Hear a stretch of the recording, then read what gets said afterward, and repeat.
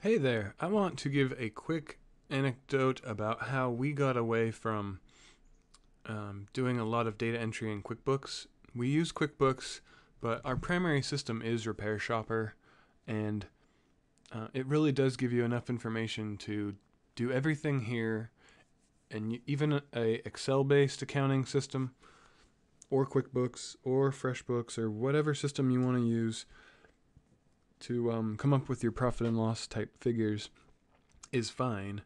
You don't need any integration, any syncing, any of that stuff.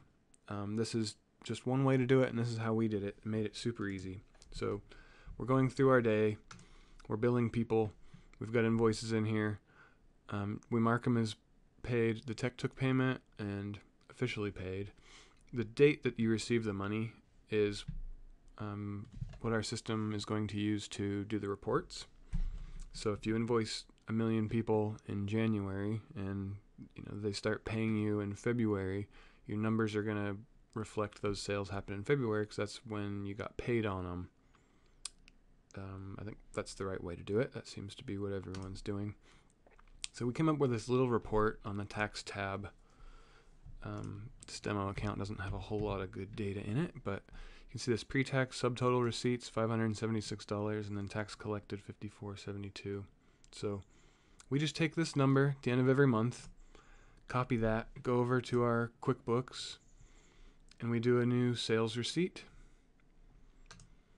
And we just come up with a fake name here, like walk-in, and we enter a line item here. I just call it journal entry for, what month was that? May. Sales, quantity 1, that amount. We're going to leave it taxable.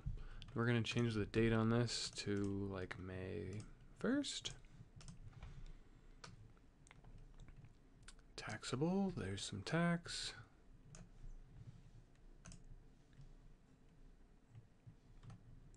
And we're going to save that. And that's it.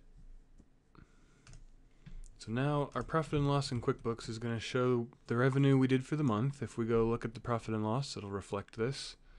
We just did one line item there. So now our taxes can be in QuickBooks, but we don't have to do any syncing, exporting, none of that. Just go make one line item. Your bookkeeper can do this, or if you do your books, you can do this. Super easy. We felt it alleviated the need to do any back and forth stuff.